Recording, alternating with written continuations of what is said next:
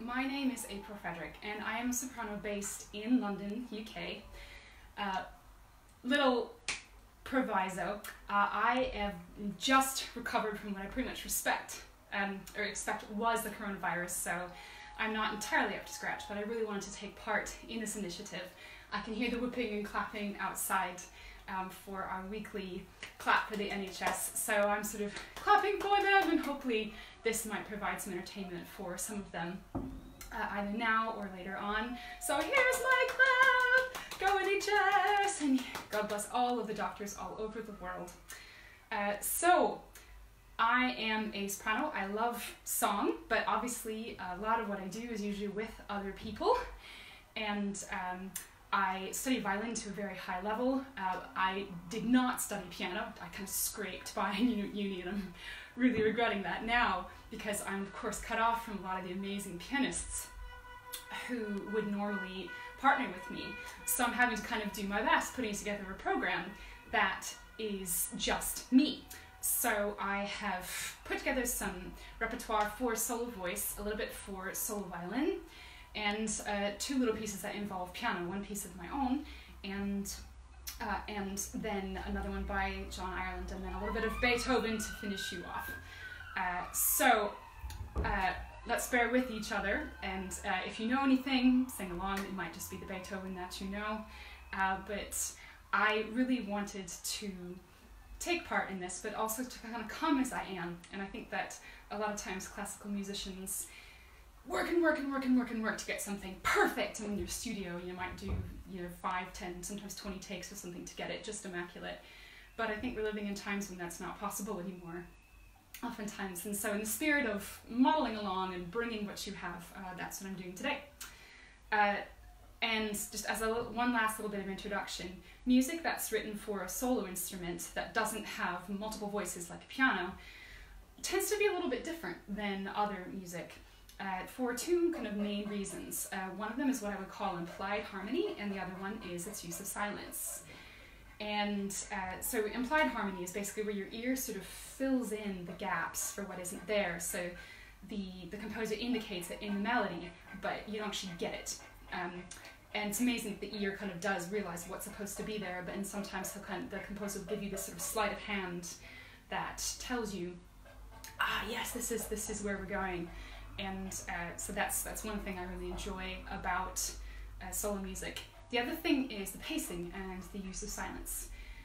There's an incredible freedom in it because you are the storyteller, and I sometimes think this is the most direct connection we have to the sort of bards of old, where it's just you and your heart, so to speak, but it's just you and your voice, and so you get a lot of silence, and I think it just lets us kind of figure out what it is that we've just heard, what it is that we're just about to listen to really intuit the music in a different way than if we have music all the time.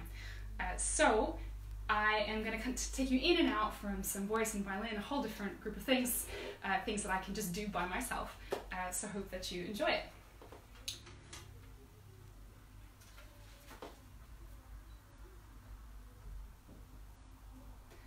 So the first one is by Michael Head, and it's called The Singer. So this is just about someone who meets just such a bard on the road, and is kind of enchanted by him, tries to make him stay, tries to kind of pay him off to make him stay, but no, all inspiration is ephemeral. It's the muse, and so we can't keep it. We can't hold it. We just have to kind of kiss the joy as it flies, to use Blake's term. So this is The Singer. I met a singer on the road. He wore a tattered cloak. His cap was torn. His shoes were worn. And dreamily he spoke. Fa la la la la, fa la la la la.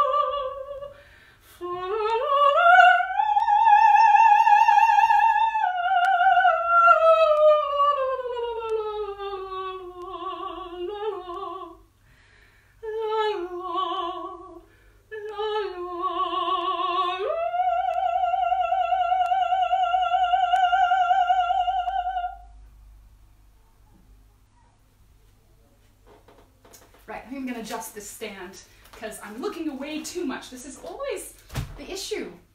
When you have a music stand, it's kind of how close can you put it? So it's not visually distracting, it's not a barrier to your audience, but yet you're not having to kind of flick too much. The existential crises of classical musicians, I tell ya. Right, so the next two pieces are by Jonathan Dove, who is a wonderful living British composer, probably one of the most well-known of his generation, probably best known for his operas. He's written over 20. I myself got to sing the role of Mary Crawford in Mansfield Park last year. It was great, great fun. These come from his settings from Shakespeare's play The Tempest, so the character of Ariel, who's this sprite. And so I'm just doing the last two from the cycle. And so Ariel's a spirit, and he wants to do whatever he can for his master Prospero, and he can do a lot. And Prospero is kind of sulking at this stage, or he's not answering as Ariel had expected. And you can sort of hear in the second section how he writes in the sort of hesitation. And I love it because the timing really does feel like when you're trying to get someone to answer you and you're not getting back what you expect. I think that the timing is very, very clever here. And so you can sort of hear that in some ways non-existent dialogue, but the silence is very telling. And then in the second one, Is There More Toil? Prospero has made Ariel promise that if he helps him with this particular task, then he will set him free. And Ariel is just at the end of his rope. He just wants to be done. And he's reminding Prospero, listen, you said this. You said you were going to do this. And then I make this very strange sound. It's an intake of breath, kind of an aggressive noise. This is Ariel being set free. And then just actually thinking of his freedom. So for me, I think this was actually the first day when I got to go outside again after having the illness and being in self-isolation. Just the sense of being able to leave my bed, to leave my room, to go into the kitchen again, but to leave my front door. It was just this unimaginable freedom. And then just it feels like the world's your oyster.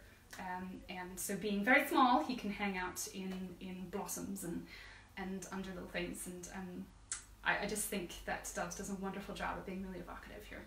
So this is number 4 and 5 from Ariel Songs by Jonathan Dove.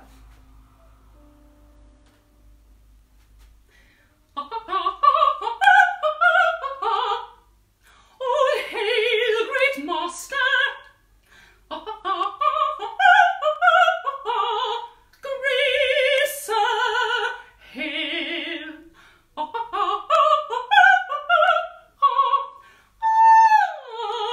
I come to answer thy best pleasure, but to fly, to swim,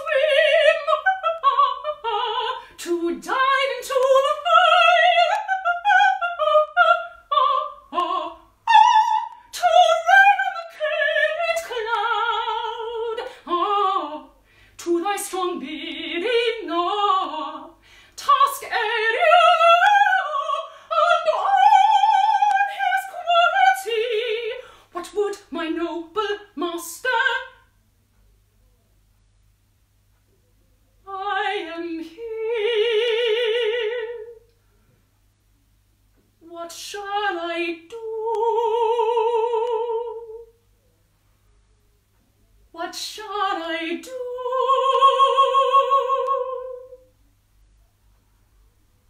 Say what? Do you love me, master? What's thy pleasure? My lord, it shall be done.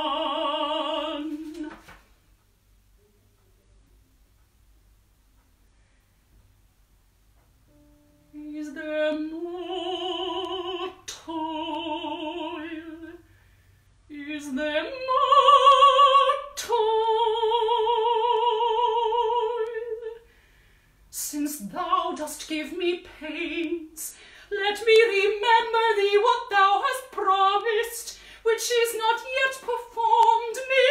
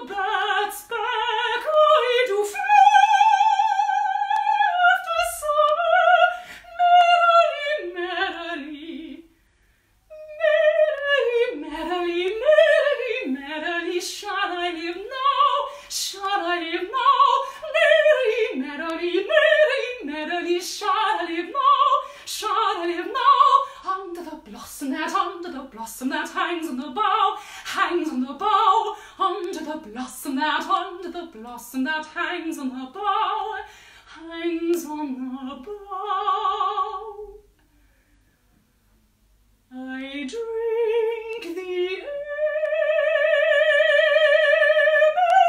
before me. I drink the air before me. I go. I go. I go.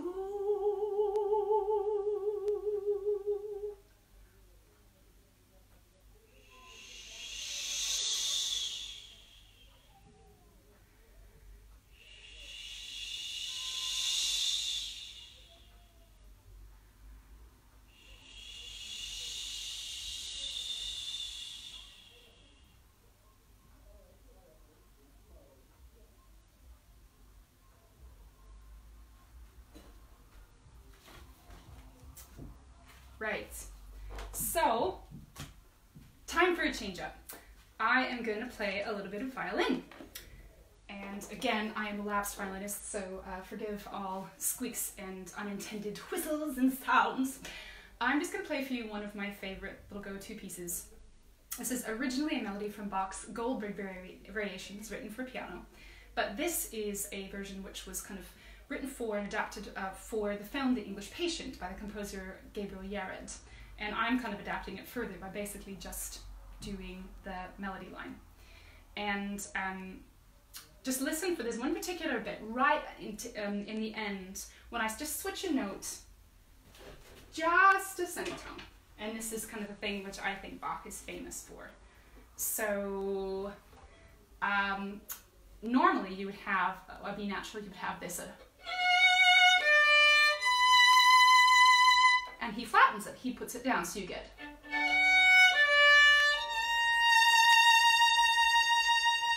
And that's one of those bits when, again, he can write the change of harmony into the melody, and you can almost hear it even though the other harmony isn't there. So this is the Convento di Santa Anna from The English Patient, adapted from Bach's Goldberg variations. This is Johann Sebastian Bach, who's probably, I don't know, #1 on the kind of most famous, best composers of all time. There is no one like Bach. So.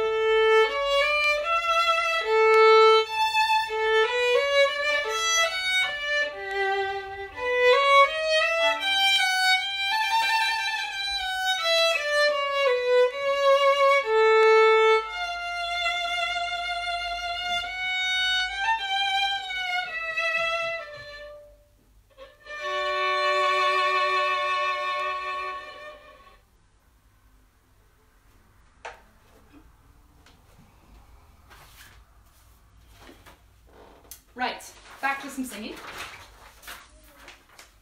Back to my happy place. Okay.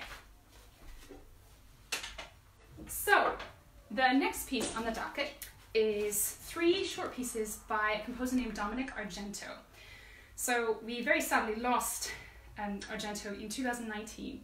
He had a long and prolific career, most of which he spent at the University of Minnesota. And Minneapolis and St. Paul, like Budapest, is straddling 2 rivers, and that's where I went to university in St. Paul, so it's kind of close to my heart. And so Argento set this for a local soprano named Maria Jetti, who's had an amazing career there. And I think they're just wonderful. And again, listen to all of the harmonies that he implies, and sometimes kind of slips us from chord to chord to chord, and just the most amazing kind of harmonic sleight of hand. You think, how did he do that? How did he get this from there to there? And if you try to kind of map where he was going harmonically, it would be one of those kinds of images, so it's quite fun. The first poem is setting a text by Walt Whitman, so the American 19th century poet. The second one is by Walter de la Mare, the British so-called Georgian poet and of the early 20th century, and the final one is by Alan Lewis. And they sort of chart this journey. I think the last Invocation, the first one by Whitman, starts in a very interior space. It's very, very reflective about the soul and addressing the self. Number 2, Silver, is very, very evocative, just about all the different kind of images, mostly by moonlight, of things that have silver. This very kind of almost elvish, uncanny sort of feeling to it. And then Deep is the Heart of the Lake is addressed to the beloved. So you have these 3 different sort of modes of address. So this is 3 meditations by Dominick Argento.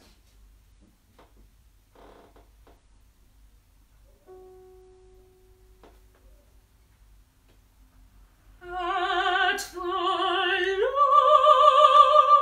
last, tenderly,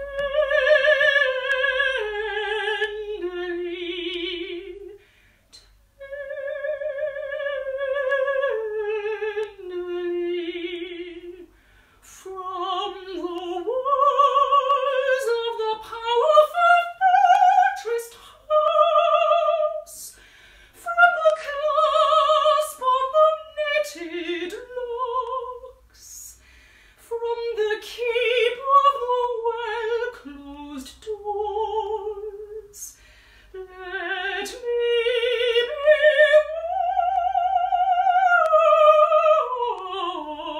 wafted, let me be wafted,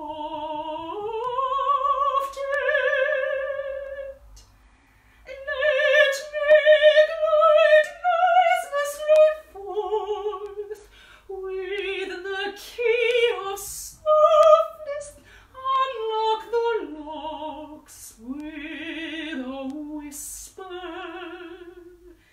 set up the doors, O soul, tenderly, tenderly.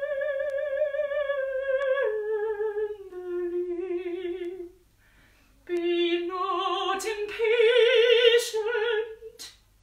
be not impatient. Strong is your hold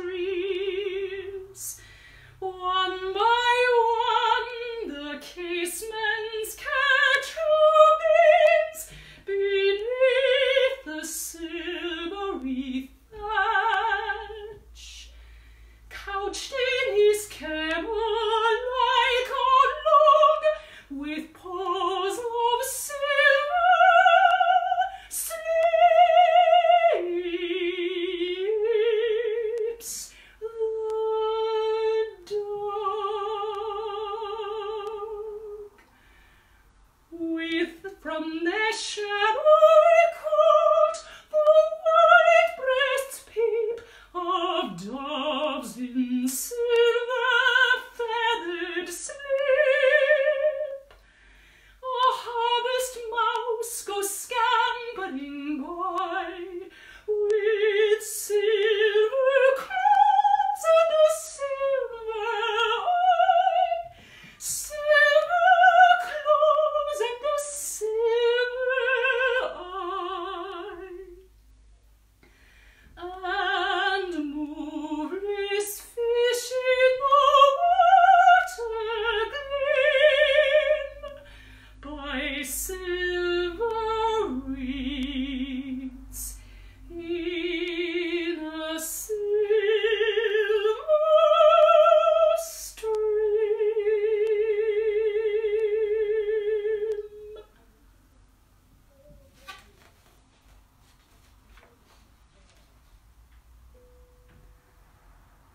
Deep is the heart of the lake, where the lost light is clinging. A strange foreboding voice is patiently singing.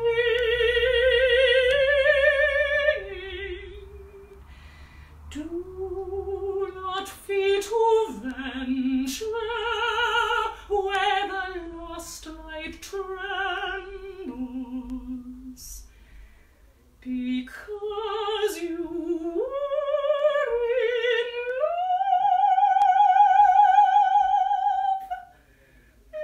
Love never dissembles. Fear not more the boast, the bully, the lies, the vain labour. Make no show for death, as for a rich neighbour.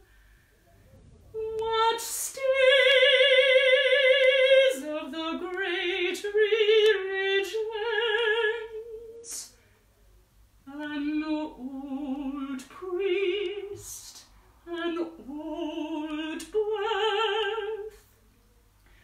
What stays of the great battles?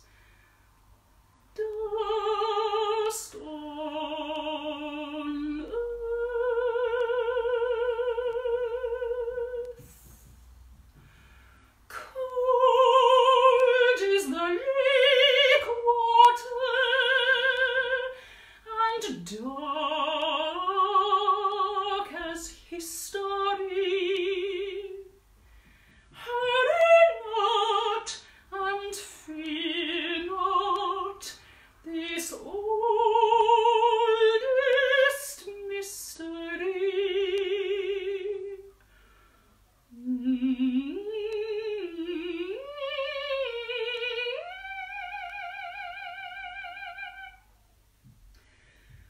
This strange voice singing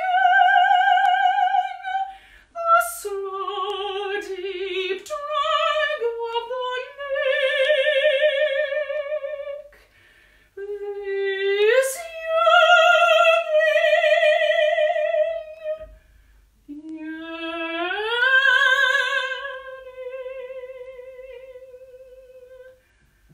yearning, this ending of the heart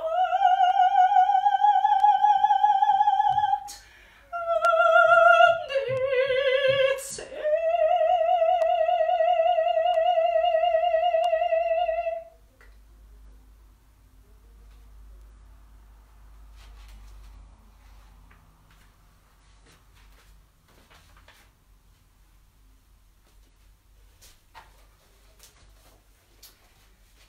Right, so now we have one that is quite special to my heart. I haven't sung this since I was 22 at my final recital at Northwestern University.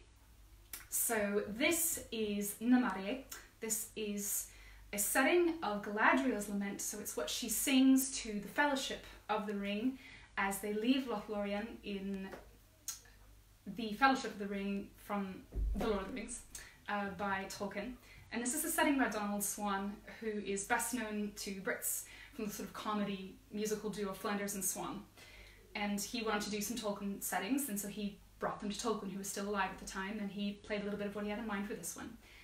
And Tolkien said, well, I sort of had something more in mind like this. And he went over to the piano and played what was very like a plain chant. So this is very much kind of what came out. And so I'll go back and forth playing violin and singing. And what she's singing about is exile. So there's a lot of kind of intricate history which you don't really need to know about. What she's saying is that, you know, the golden leaves fall in the wind, years uncountable as the wings of trees. Years like swift draughts have passed away in the high halls, sweet nectar. In the west, beyond the borders of Varda's domes of blue, in which twinkle the stars, the voice, the Holy Queen's song. Now who will fill the cup from me? And then talks about the kind of Varda, so the sort of the goddess of the stars, lifting up her hands, and then all roads are covered deeply in shadow, and from the grey country, darkness kind of lies upon the foaming waves between, and it covers the jewels of Carakiria forever. And now lost to one from the east is Valimar. Farewell, may it be that thou wilt find Valimar. And you know, the elves left Valimar of their own volition once, and so they've had several thousand years to kind of rue the day, and they eventually do get to go back. But at this stage, it all looks very perilous and like it's not going to happen. And so it's just all about loss. And I think that this is probably something that we can all really relate to right now, because so many things that just seem like a bedrock of our society are just suddenly and so swiftly gone. And it didn't even take thousands of years; it took, you know, months. So it's a lament, and I think this is a time for lament. So it just somehow seemed really appropriate to include this.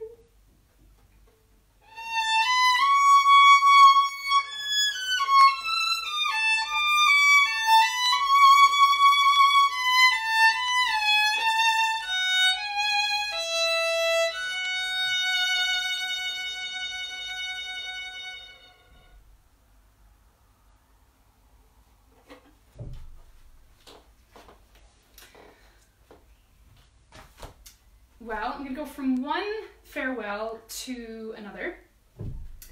And this is a little bit of bluegrass. I first came across this, I think, must have been when I was about 10.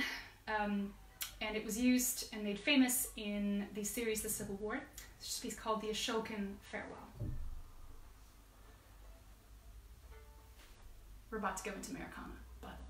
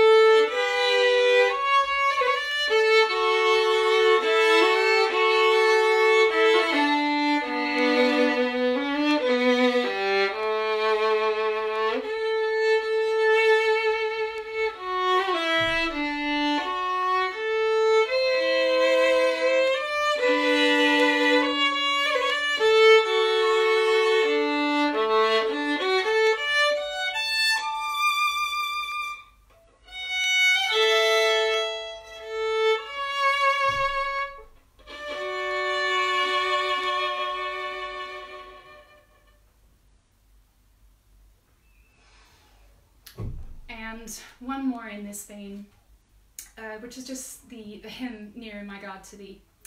And tradition has it that the musicians who were on board the Titanic chose to stay on board and give their lifeboats to other people, to women and children, and so went down on deck with their instruments playing this hymn about kind of asking God to be close to them in that time of disaster, in that time of loss. And I can't help thinking about all the health professionals who were sort of coming out of retirement, and one that I heard of this week, you know, who had just come out and died within a week of going back into the field. And it's just these huge sacrifices that we're making, but I think also just this idea that we are all called upon in these times to, you know, to, I guess, you know, actually consider, my goodness, my actions make a difference. And, you know, we always knew that, but we see it so clearly now. And it probably also slightly feels like we're on a Titanic, let's be honest. It's totally disorienting times. And I guess for myself as a person of faith, I have found it just amazingly steadying to think that I am never left alone, even in the midst of calamity, almost especially in the midst of calamity.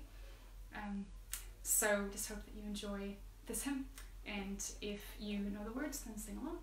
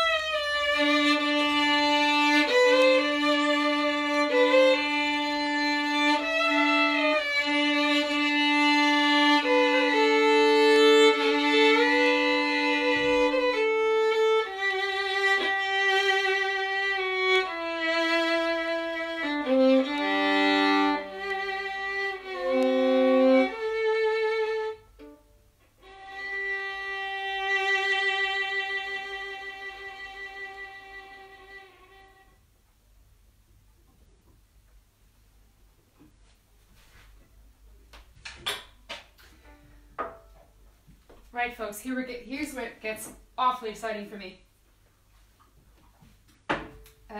Because, I think I told you, I did tell you, I do not play the piano. I really, really don't. It probably doesn't help that I'm always kind of hanging around with world-class musicians who really, really do. But I have always been tremendously self-conscious about playing piano. So the fact that I'm actually considering doing this shows you just how desperate things are. It takes a pandemic to get me to play piano in public.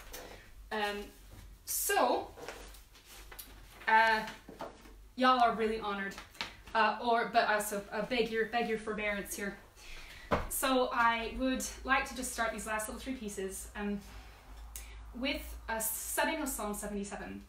I heard a podcast from someone that's part of Mockingbird Ministries that was talking about Psalm 77, and she is particularly talking about, these last verses when it's saying that, when the waters saw, God, they convulsed and they writhed, and the lightning was all very dramatic. And then the words, your way was through the sea and your path through the deep waters, but your footsteps were unseen. You led your people like a flock by the hand of Moses and Aaron. And I just kind of sat with those and I thought, gosh, I want to set this. I hadn't done any composition in a while, and again, it's for my own meager skills. But I enjoyed some of, I suppose, what I was able to sort of draw out, the kind of this big journey. And songs always start from a place, or oftentimes these songs start from a place of being disconsolate, of things just being awful. And then the song kind of walks through God's past faithfulness and then kind of ends up, in a sense, in the same place that he always was, but in terms of circumstance, but inside himself he's different. And that's kind of what I suppose I feel about this. So I've enjoyed preparing it and writing it. It's encouraged me, and I hope that you will enjoy this. It's just Psalm 77. I cry aloud to God, and he will hear me. In the day of my trouble, I seek the Lord. In the night, my hand is stretched out unwearied, my soul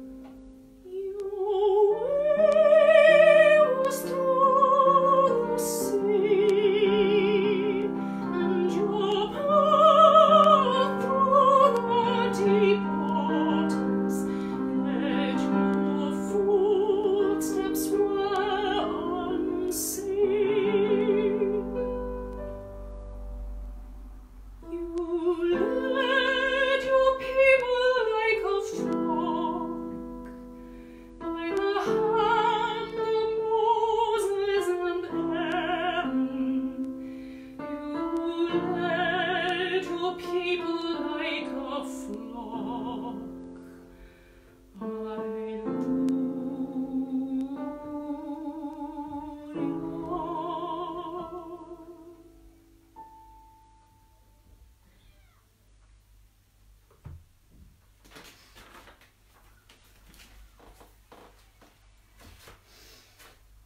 Right, so second to last one.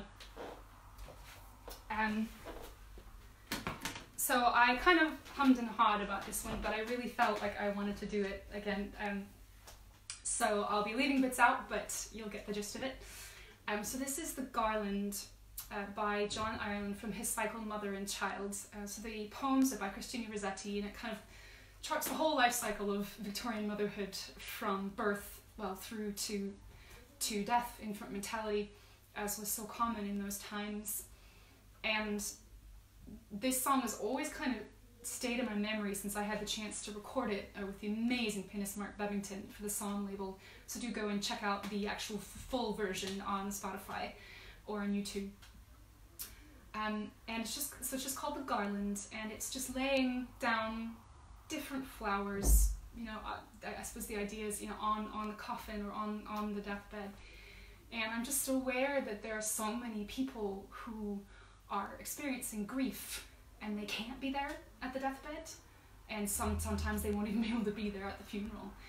And it's such a strange way to experience grief. And so in a sense that I wanted to give this to those people, and I want to read the words first so you catch all of them. Roses blushing red and white for delight, honeysuckle wreaths above for love, dim sweet-scented heliotrope for hope, shining lilies tall and straight for royal state, dusky pansies, let them be for memory, with violets of fragrant breath for death.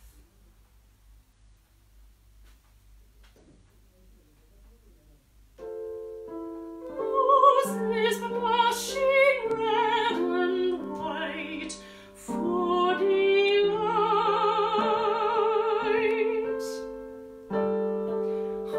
honeysuckle wreaths above for love,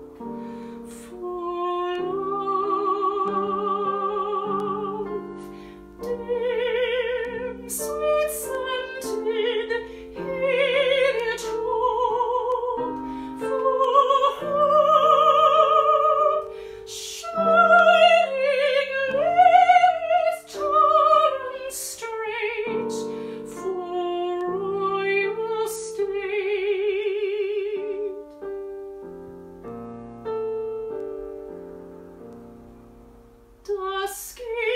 royal state. Dusky pansies, let them be for memory,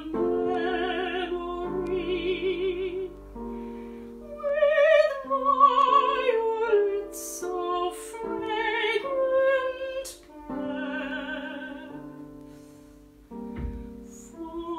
death.